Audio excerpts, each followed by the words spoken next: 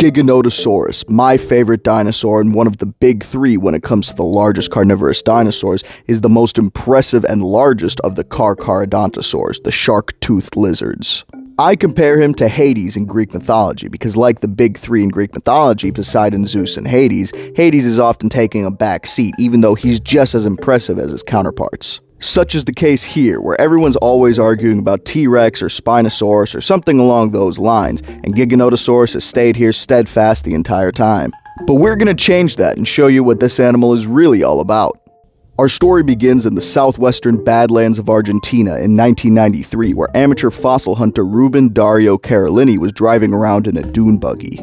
This particular area is also known as Patagonia, which you may have heard of before in various media or scientific publications if you happen to follow paleontology. It stretches from both Argentina and Chile, and this time Ruben happened to be in Argentina when he discovered the tibia of a theropod dinosaur. Ruben lacked the means of extracting the fossil, however, so instead he took photos and reported it to the nearby university. From there, paleontologists Rodolfo Coria and Leonardo Salgado reported the discovery, and they managed to secure funding to excavate the whole fossil. What resulted was around a 70% complete fossil with parts of the skull and most of the upper body and legs. Coria and Salgado promptly described and named the animal in 1995, giving it the name Giganotosaurus Carolinii in honor of the man who found it. Its name means Carolini's giant southern lizard. Now, in my previous Spinosaurus and T-Rex paleo profile videos, this would be about the part that I tell you about all the different specimens that we found of Giganotosaurus, but there's not that many. You see, if we're being completely honest, we've only found 2 specimens of Giganotosaurus, and one is basically just the lower half of a jawbone. We have the one that we just discussed that was found by Carolinii and named by Coria, which is labeled as MUCPV-CH1. The jaw specimen had originally been found in 1987 prior to the original holotype, but it just didn't have enough material to properly assign it to any given animal. It wouldn't be until 1998, 3 years after he had described and named the original holotype for Giganotosaurus, that Coria would assign this jawbone to Giganotosaurus as well. There are also fossil footprints called ichnotaxa that may also belong to Giganotosaurus, but we're just not entirely certain.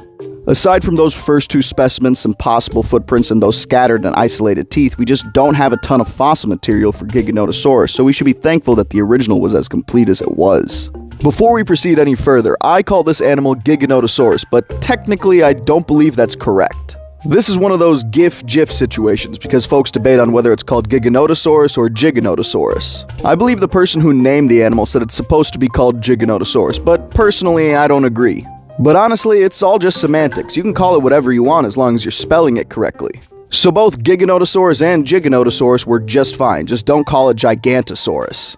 Now, I'm sure you're wondering, just how big was Giganotosaurus and how fast did they grow?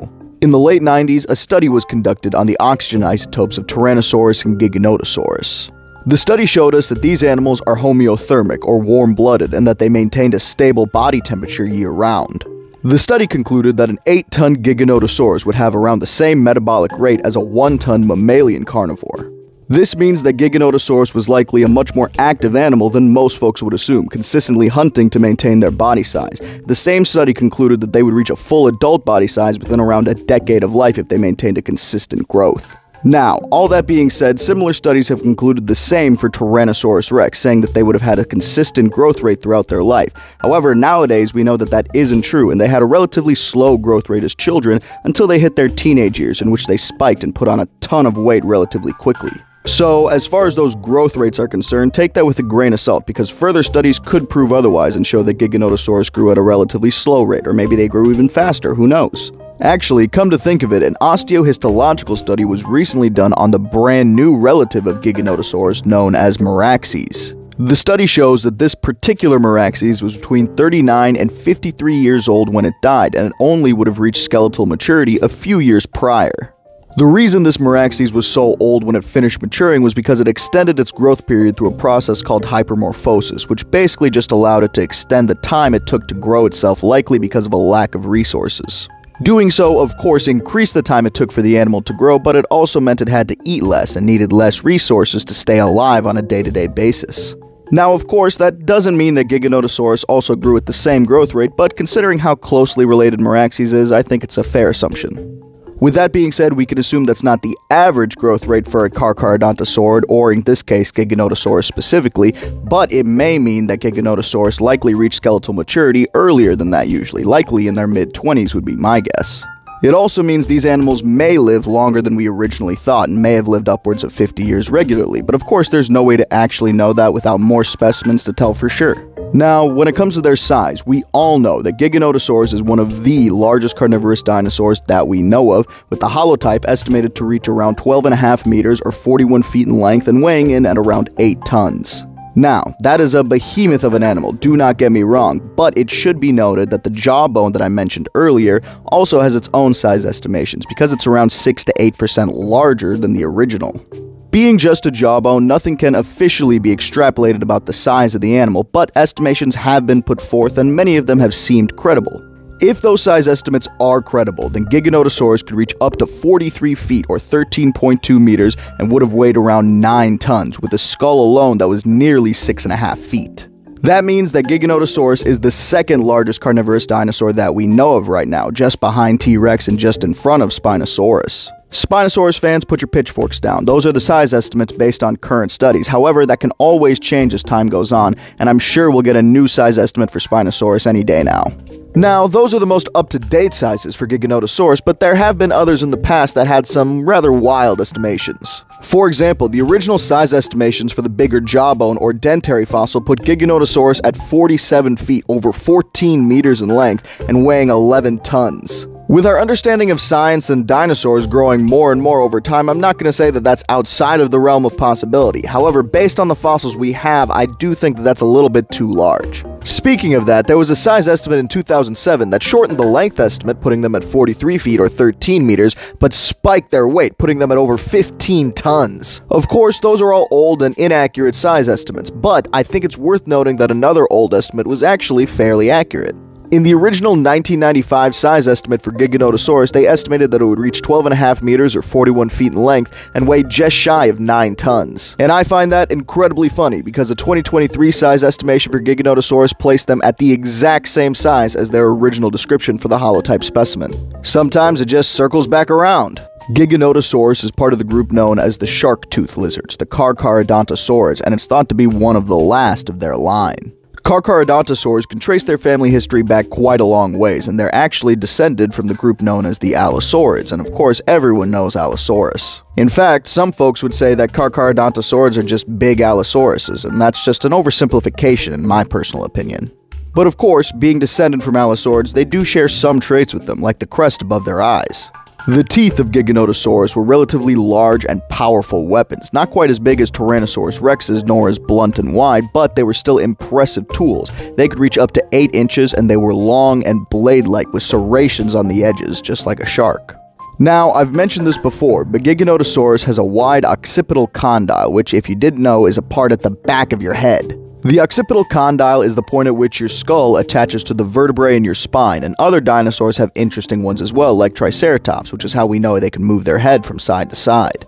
In Giganotosaurus, the condyle also allows them to move their head rapidly from side to side, much in the same manner as Triceratops, but it also allows the muscles to attach in different areas, which allows them to close their jaws much faster than other theropods. Everyone talks about the bite force of T-Rex, and it certainly is impressive and the most impressive amongst carnivorous dinosaurs, but that doesn't mean other dinosaurs had a weak bite force. Giganotosaurus, for example, had a bite force that was estimated around 3 tons of pressure. It's thought that they would use this relatively strong bite force in conjunction with the rapid closure of the jaw to deliver multiple quick and powerful bites to whatever prey they were capturing, and if it was smaller than them, they could also shake their head rapidly from side to side to incapacitate it. So, while it didn't have quite as strong of a bite force as T-Rex, it had a completely different hunting method, where T-Rex relied purely on raw strength and power to crush bones and bring down prey. Giganotosaurus relied on fast, quick bite movements and being able to do it multiple times. So they're a completely different style of predator with their own unique hunting strategy and methods. And I think that's just one thing that most folks don't realize, is that even though all these animals share a myriad of traits, they all have special and unique adaptations to allow them to survive better in their particular environment at their time. Giganotosaurus is no exception to that, and they are a unique and interesting animal with their own unique and interesting traits. I'd also like to talk real quick about how this animal is depicted in media, because there's a bit of a disservice going on. Across various media sources, from books to TVs and movies, Giganotosaurus is often depicted as just a blown-up T-Rex, slightly larger with 3 fingers instead of 2. And of course, I understand that not a lot was known about this animal at that time, and on top of that, not a lot is known about it today, but even at the same time, there were always distinct differences that separated them from T-Rex. Even one of my favorite depictions of Giganotosaurus from the British TV show Primeval in Season 3 still has many of the tyrannosaurid features, especially when you look at the face front on. I'm pretty sure the character Connor, played by Andrew Lee Potts, who's a goat by the way, even says that this is just basically a bigger T-Rex, which is not true at all. Of course, Primeval is not necessarily known for its accuracy, but that's kind of the point. When a T-Rex is on screen, you can kind of tell it's a T-Rex, but with Giganotosaurus, a lot of folks often assume that it's a T-Rex even though it's not. And one of the biggest factors to that, in my opinion, is as people calling it a bigger T-Rex or showing it with a bunch of tyrannosaurid features that it normally doesn't have. Real quick, shout out to the paleo artist Fred Wirham, who's made one of my favorite pieces of paleo art ever that shows a more accurate version of the primeval Giganotosaurus. Giganotosaurus lived alongside quite a few other dinosaurs in a place known as the Candelaros Formation. Hatchlings and eggs may have been eaten by a small dromaeosaurid that lived here, known as Boeotiraptor. However, like many raptors, Boeotiraptor is a relatively small creature, and they also had a relatively long and slender snout, so they may not have even eaten creatures as big as Giganotosaurus hatchlings. The real challenge for a young Giganotosaurus would have been the abelisaurid known as a Carcharodontosaurus, which could reach relatively large sizes between 21 to 26 feet, about 6.5 to 8 meters. If you know anything about abelisaurid's, you know that a Carcharodontosaurus was a relatively fast and powerful predator even for its size. However, no matter how impressive a Carcharodontosaurus is, once Giganotosaurus began to reach full sizes of around 30 feet or more, they were basically untouchable by other predators. Their only real issue would have been other Giganotosauruses or getting injured by their prey, which was likely sauropods. Now, I'm not going to try and make it all fantastical for you. Giganotosaurus likely did hunt sauropods, but likely never hunted full-grown adults unless they were pack hunters, which it seems they probably weren't. I'm not going to lean my voice one way or the other, because I think it'd be cool if they were pack hunters, but the evidence seems to point towards, right now at least, that they weren't, though there are the proponents that they still were, so I guess it's up in the air. That being said, Giganotosaurus was still the dominant predator of their area, and even if they weren't taking on the full-grown sauropods, they likely served as an important form of population control, making sure to take out too many sauropods before they all got to giant sizes. They're utterly brilliant predators, and despite us not knowing that much about them, they've managed to become one of the most famous carnivorous dinosaurs on the entire planet. One of the most fearsome predators to have ever walked the earth, a hunter of giants and the king of the south, this was Giganotosaurus.